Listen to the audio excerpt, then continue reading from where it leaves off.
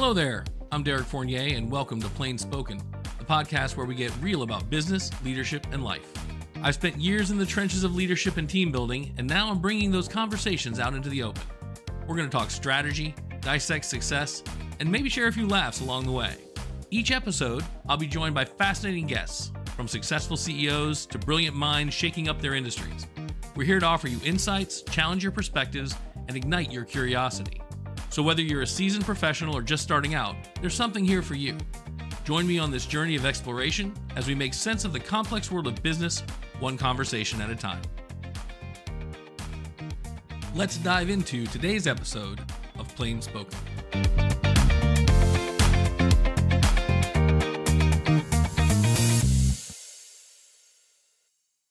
Well, hello everyone, and welcome back to Plainspoken. I am your host, Derek Fournier, and I'm actually incredibly excited to talk about this topic. And this is the second in my accountability series to try and get back on a regular cadence for publishing the podcast. Hopefully you guys enjoyed the podcast at the last episode. I've now really confused indexing because I do keep episode numbers, but when I do plain and simple, I don't give them an episode. And this is a 6-week series of topics that I've sort of laid out to get myself on this accountability run. And so now the titles end up looking like week 1, episode 7, which I don't know, maybe some people like it. Maybe don't. But I love the topics, and I certainly have enjoyed the feedback I've gotten from folks so far. So thank you so much for those of you who have listened, and especially for those of you who've shared the content with other people. That's a great way for this content to spread and for me to find out from other folks the content that they want to hear more about. There are things that I care a lot about. That's usually the stuff that I'm going to focus on. There are things that I feel we at Plainsight Strategy Group are uniquely able to assist people with, and those are things that we will focus on as well. But I have also been known to go on diatribes like I did in the blog that supports this podcast, and you guys may have noticed the pattern now. I have a blog that goes out on Wednesday, and then we have the podcast that goes deeper into that topic. And I riffed a little bit on Patrick Nagel, fascination I had as a younger man. And hopefully someone out there got that joke, and I'm not the only old guy who remembered Patrick Nagel. But today's topic is company culture. And this is one of those topics that can inspire all kinds of reactions. And I'm sure that the topics we'll cover under culture will do that very thing. But I kind of poke fun at something that's going on in LinkedIn. In general, LinkedIn is one of the few social media platforms that I'm leveraging currently because it does feel like the workiest social media platform. But there is the typical spread of things that do seem to be functional, effective, but that I don't know, I hate, which are these sort of one-screen images with a trite aphorism and then a LinkedIn profile, and then you have to go find out why that person said it. Like, culture is more than foosball tables and free drinks, right? That's something that people really want you to know right now. In case you're sitting there and thought that is in fact what company culture was, be clear. According to all of the experts in the LinkedIn universe, that is not it. Now, I never thought that there was an outbreak of belief that that was company culture. I thought those were just things that companies did. When I worked at Microsoft, we had all sorts of cool stuff. We had free drinks, we had pool tables, we got massages, but we didn't think that was the company culture.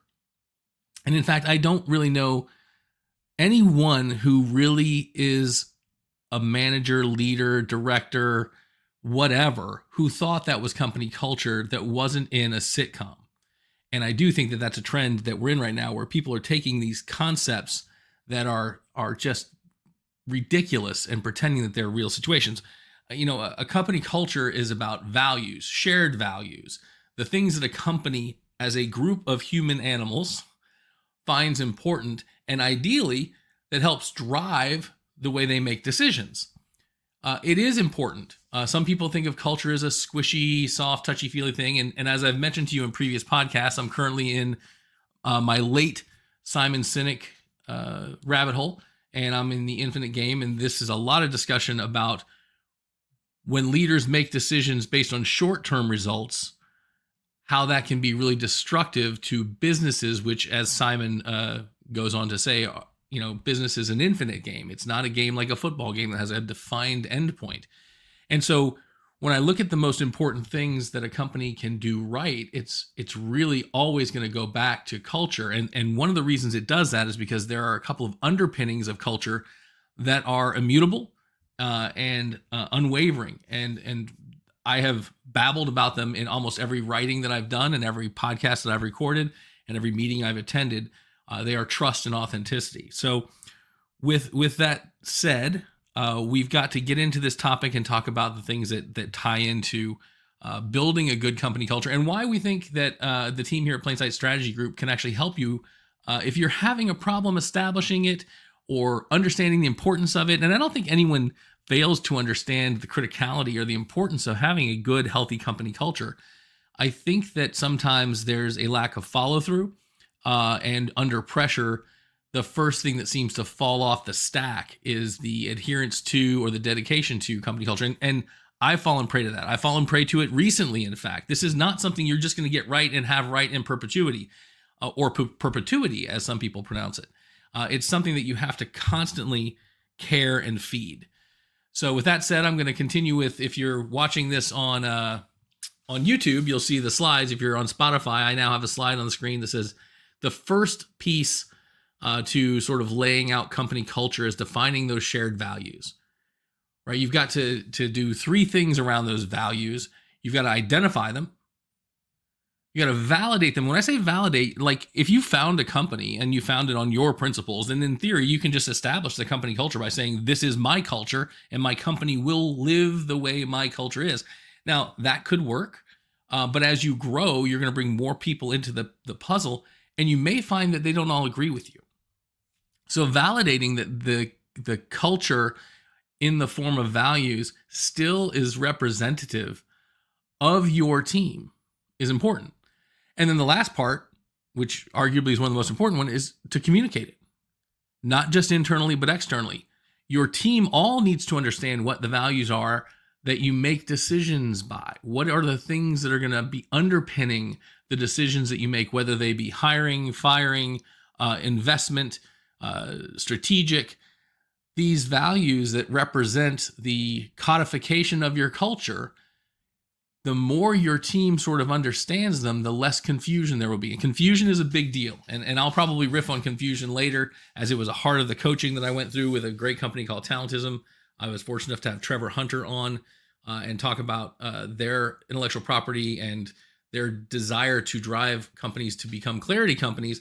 But that confusion that can come about as a result of not clearly identifying, validating, and communicating your shared values as a company, which represent your culture, can be incredibly toxic.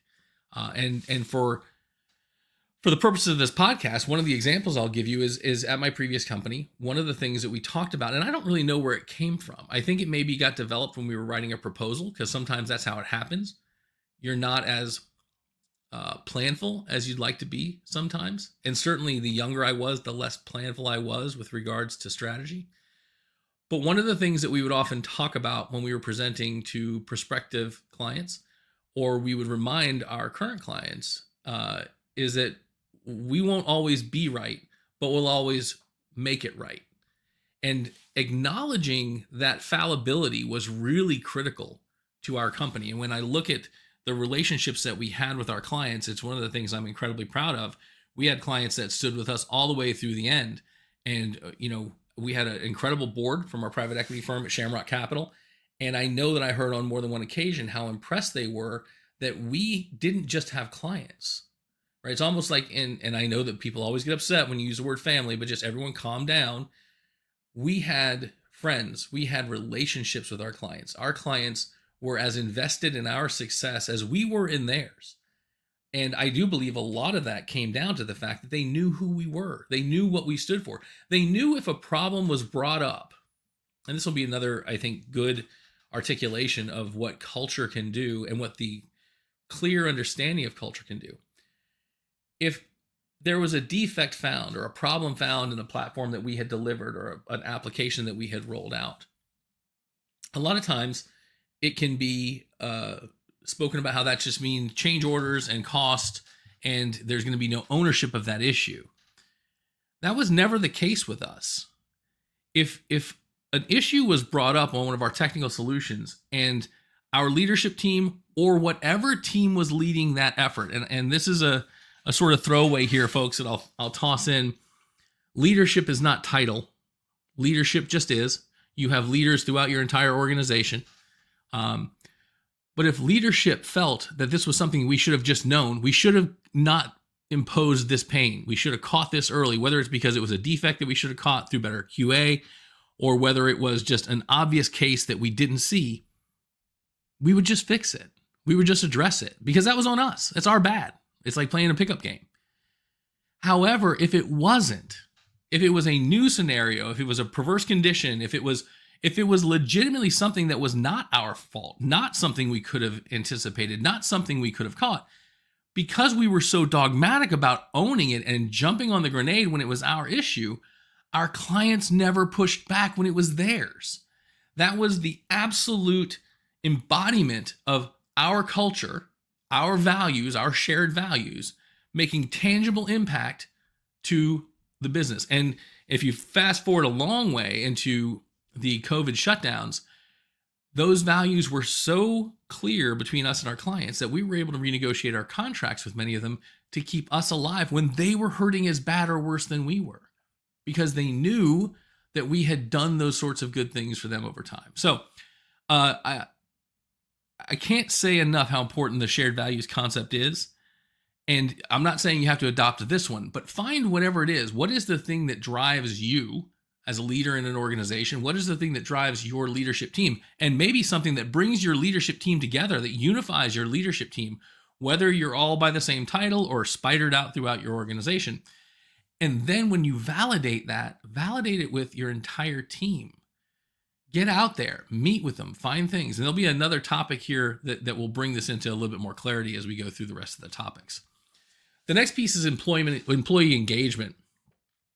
And this is one that is a little bit harder than I will probably make it seem to be. And I admit, again, that I was really crappy at this for a long time. And many leaders are. The more, I'll say charismatic, but charismatic is really sort of painting this with a positive brush. The more bullheaded on the other end of the spectrum, the louder a leader is, the less likely you are to get engagement.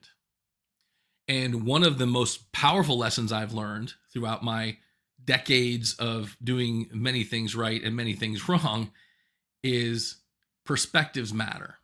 Seeing the world through someone else's lens gives you not just their perspective, but it gives you incredible feedback on yours. It lets you do some really good introspection to figure out, well, why the hell did I think this was the right way to do it when there's such, clear feedback that it's not. So you've got to build an environment where your employees all feel, or your teams all feel, that they can be heard. Now, this again is not the place for some sort of silly program with just surveys or, an attempt to automate under the auspices that we're looking for engagement without authenticity. And there's some great tools out there that can make this easier and allow you data, and the data is important. We talked about that in the past. Data converted to information is super powerful. So I'm not saying that the tools are inherently the problem. It's the way we leverage the tools to collect the data, but more importantly, what we do with the data. If you collect the feedback and do nothing with the feedback, that's worse than asking. Right. And it's funny. I have what's called an autonomy trigger. If you ask me to do something and then you come and muck around with how it's being done, it pisses me off. If you ask for people's feedback and then you disregard it, you're going to piss them off. You're better off not asking. And my feedback to you is you damn well better ask, because you need to know. And so the sort of truism that comes as a result of that is once they tell you, you need to take it into consideration. Does that mean you have to do what they say? No, it doesn't.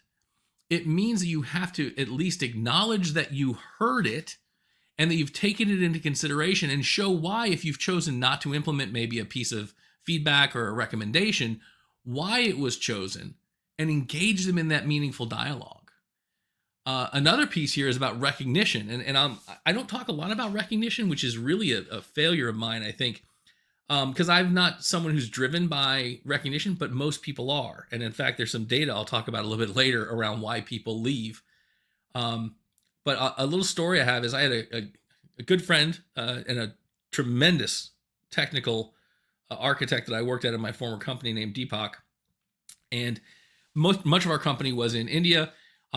This is a little side note in case you didn't realize it. If you have a multinational company, and it doesn't have to be multinational, if you have regionally diverse company, you need to pay attention to the differences that exist culturally. And I don't mean from your shared values, but from where people are from, potentially what religion they're from. It doesn't matter. Like, all of those dimensions matter because you need to at least be aware of them.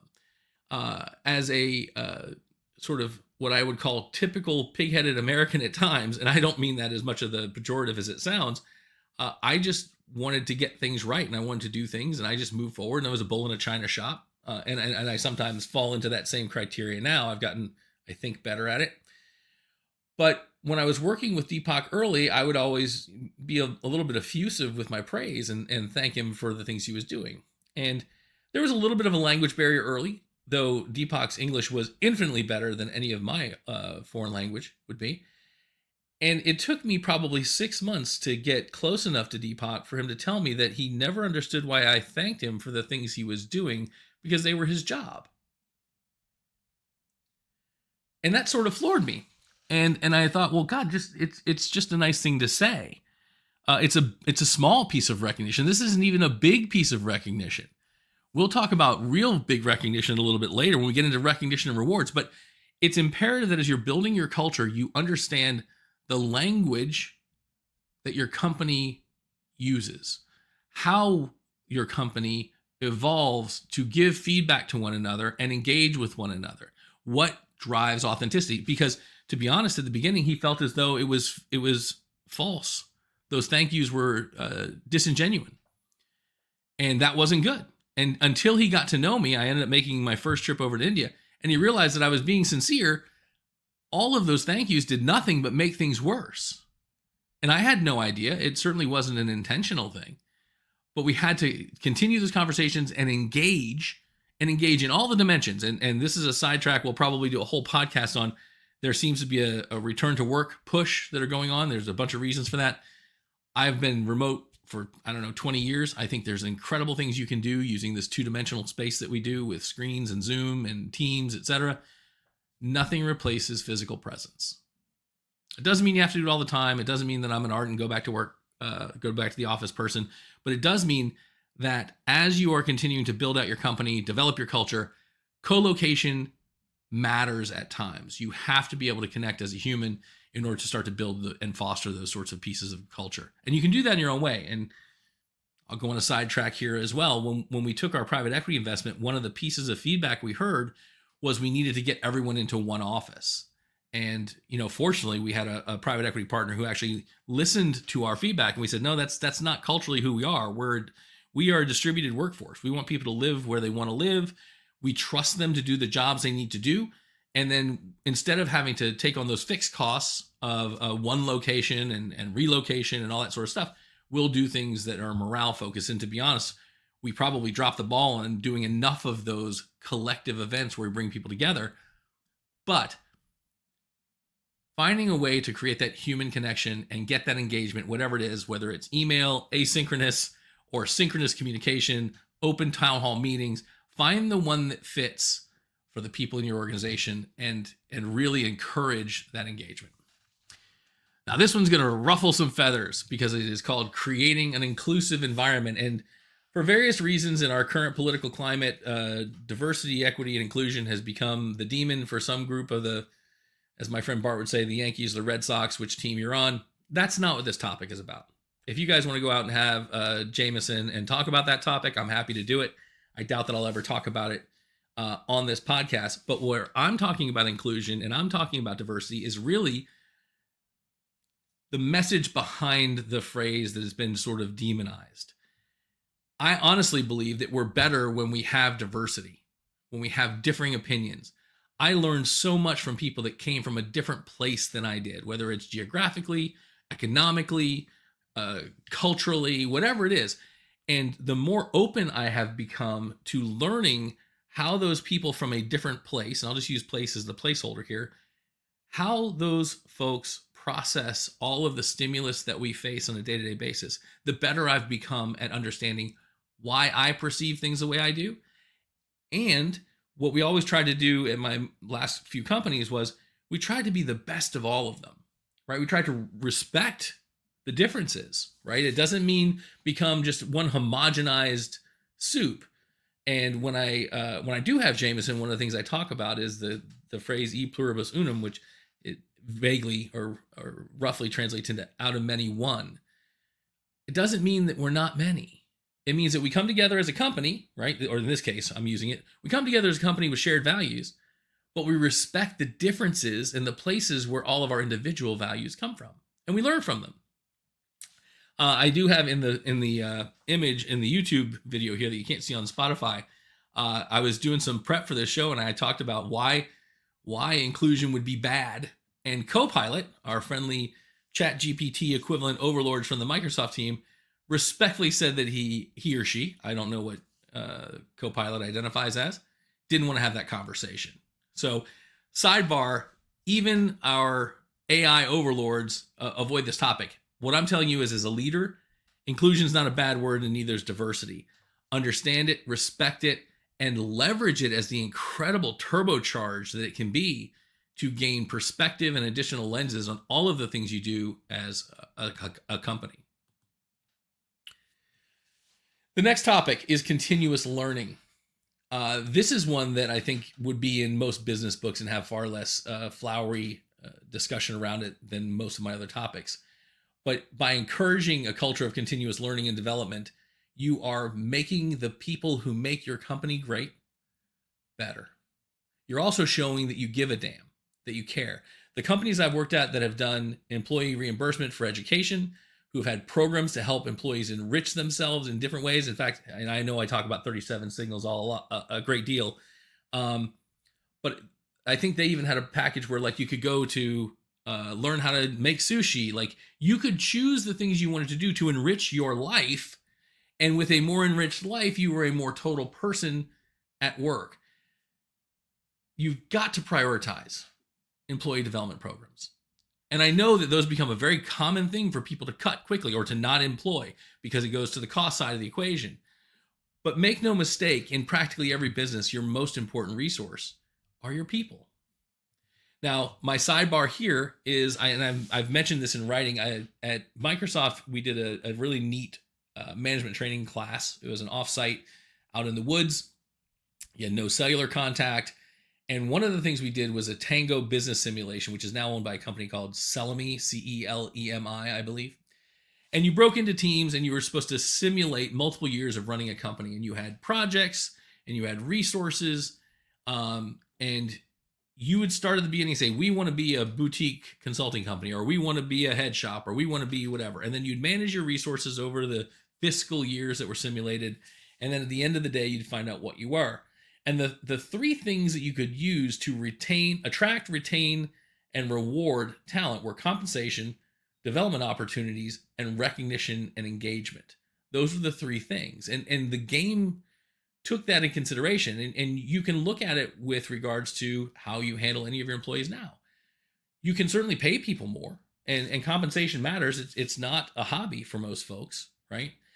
But rarely will you engender loyalty and commitment by just throwing money at someone. Now, you need to share the wealth. You need to build a system whereby people feel as though their contribution is being justly and fairly rewarded, and they have an opportunity to better themselves and their families or the ones that they love. But when you start peeling back this onion, the development opportunities, the ability for learning and betterment and recognition and engagement, the other piece is complex challenges, and that goes into the development opportunities. It used to be more obvious in the game. Challenging projects, new languages, travel, these are things you can do to give people the opportunity to learn and experience new things as a member of your team. Next up, we have recognition and rewards. It's very interesting, and I'm going to go back in a second and hit something that I missed. I just took a look at my notes down here, and I realized I had a note that I didn't cover. Actually, let me do that before I do that. Let me go back before I do that. When we're talking about employee engagement, you have to make sure that you're aware of cultural differences around communication. And direct communication may not be something that works for everybody. So you've got to find the right tool for the right job. You got to meet people where they are, and you have to use the trust that you're building with them to get honest feedback. You don't want people just saying what they think you want them to say. And in fact, when I was listening to some of Infinite Game, there was a discussion about Mullally going into Ford and asking for sort of a red, yellow, green status from all the directors. And they were losing money. They were hemorrhaging cash. And they kept saying, everything's green, everything's green, everything's green. Because culturally, if you said something was bad, you got yelled at and fired. Now, when I heard that story, I thought to myself that this has to be a spoof. There can't possibly have been a CEO of a company the size of Ford who would take honest feedback about things that aren't going well as something to raise hell about and fire people for, rather than something that needs to be addressed. But apparently this stuff is true. So anyway, apologies for the diatribe or the sidetrack. Recognition rewards, boosting morale with recognition rewards is something that I used to suck at. I used to use the phrase, I don't thank the light for turning on. And that was just such an old school Microsoft concept. Like, the basic blocking and tackling, if you were a program manager, you're expected to do program managery stuff. If you were a developer, you're expected to do developer-y stuff. While there's a pure logical part of me that thinks that is still fine, it doesn't work with humans. It just doesn't. We have to thank each other. We have to be engaged. We have to find ways that are authentic to ourselves, right? It can't be feigned. And what the hell was it? Movie with Will Smith. Oh, I won't remember the name of it, and I don't want to go back and edit this. It was a superhero movie, and he was a drunk superhero. And when he came back, Jason Bateman got him back and got him a uniform. And he went to help cops, and he told him to go thank you and say, good job. And so he walked up to the cops and said, good job, good job. And it was super feigned, but he was trying. You have to find a way that is authentic to you to recognize and reward people for the things that they're doing, to say thank you. And in fact, just before I started recording this podcast, there was an article on LinkedIn from a private equity staffing group talking about CEOs getting burnt out because they were tired of getting, shit on by the board and never thanked for the effort. Now, I know it's going to be met with a chorus of woe is the life of the CEO, because that's a very common thing for people to complain about now. But the reality is everybody wants to be thanked for the hard work that they're doing and the effort that they're putting in. Now, as I got older and more experienced, one of the things that we implemented at a previous company was this program called an ambassador program. And when I say we implemented it, is a bunch of us had some ideas and we brainstormed on it.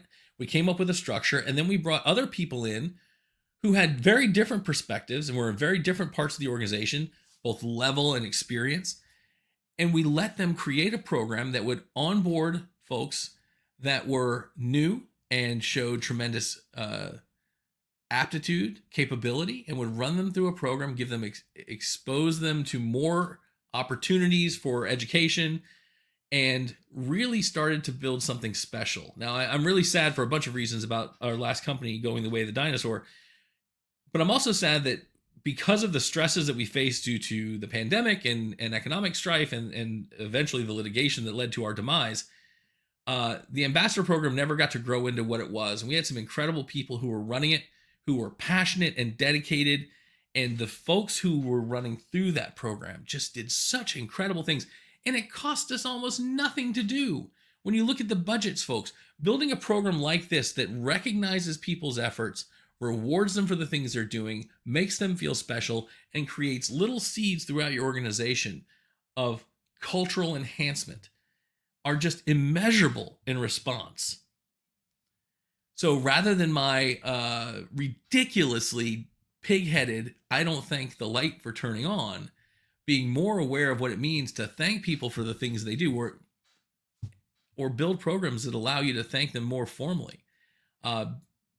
This will become clear why it's so important in a second as we continue the rest of this and I close out this session around culture. I want to reiterate that company culture, it's more than a buzzword.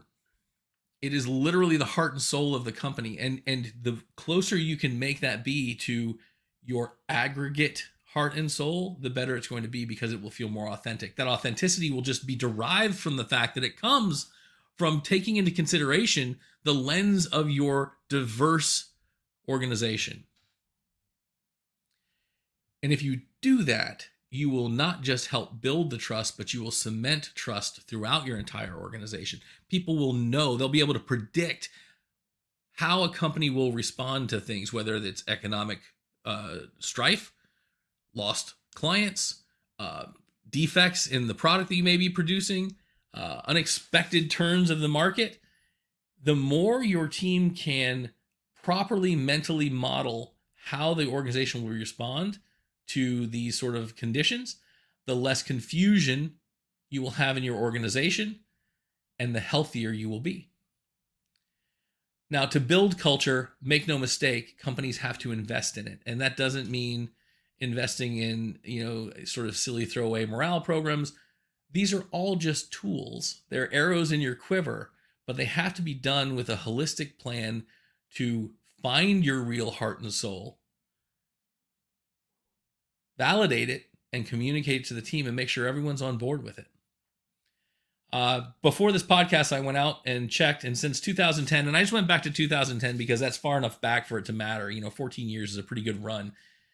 When you think about reasons people leave an organization, and whether you're talking about quiet quitting, loud quitting, the vacationing thing that people are doing now, compensation hasn't cracked number 4. It just hasn't. It's not money that keeps people places. And this sort of goes back to the tango simulation. What keeps people is feeling like they're part of something more than a job, right? That's really what brings people to these organizations and what keeps them there. The thing that drives them away is bad leadership. Lack of that sort of investment in them. It's not all about compensation. Like I said, that's just sort of table stakes. You need to pay people well. You need to compensate them for the work that they do. You need to be fair. You need to constantly be reevaluating that. But the biggest thing that goes into culture are these pieces and parts around driving authenticity and showing this through recognition and rewards to your team, communicating openly and honestly, and making sure that they understand what your company does. And, Cynic talks about this a lot with regards to how values can drive a company, and I won't get into that. And I'm new to Simon Sinek, so this isn't derived simply from him. But when you look at how a company can be built to sustain, you have to get beyond tactical and get into strategic. You have to get beyond short term and get into longer term. And I know that you may be sitting there going, well, God, this guy, heads up a company that really targets portfolio companies for private equity. There are investment theses. There's usually a 3 to 5 year plan. Let's get this in, get the revenues up, increase EBITDA and get our exit. These are awfully soft skills for a team like that. And I would counter that that's not true. They may sound soft because they don't show up well in an Excel spreadsheet. But building culture is absolutely not optional for long-term success. With that, I'm going to tease next week's the next episode. We're doing these every 2 weeks, and we're going to do a little call to action. The next topic that we're going to be tackling in this series is innovation in traditional industries. And I'm using innovation sort of as a placeholder for tech or technology because I'm a tech guy. I leverage tech. I love technology. I love development. I love software. These are suites of tools that can make things better. And I want to address how those suites of tools can be leveraged. I want to talk about some cautionary tales about when they've been leveraged wrong. I want to absolutely hammer this concept that quite often it's not the tool, it's the tool using the tool. And that will make more sense after the next podcast and blog. But that's what we're going to talk about next week. So I want to thank you guys for listening to this episode. Hopefully this format is something you're enjoying. If you are enjoying it, I encourage you to share it with your colleagues and friends. We'd love to get feedback. Right now, like I said, we're using LinkedIn as our primary social media platform. We post this on the Plainsight Strategy Group LinkedIn page, which I encourage you to go out there and follow and engage with us on. All of our individual members of the team, the partners in the firm, try to reshare this through their personal networks as well. But to be honest, social media is just not something that we spend a lot of time on.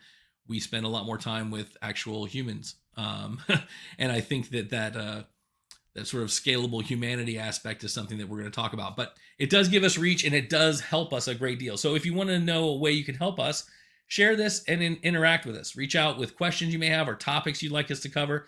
And if there's any way that we can help you at Plainsight, please do reach out. We're at www.plain-sight.net. And all of that stuff will be in the closeout for this podcast. So thanks again for listening to Plainspoken. And we will see you in 2 weeks on Plainspoken and multiple times between then on our blog. Thanks so much for tuning into another episode of Plainspoken. I hope today's conversation sparked some new ideas and left you with a few takeaways to ponder or implement in your own journey. If you enjoyed the show and found value in our dialogue, I'd be really grateful if you could hit the subscribe button. Sharing this podcast with your network helps us grow and continue to bring you insightful and engaging content. Don't forget, you can find us on LinkedIn and a few other social platforms. Follow us, interact with our posts, and join the Plainspoken community. Your thoughts, feedback, and ideas are what keep this conversation going, so please drop us a line or leave us a comment.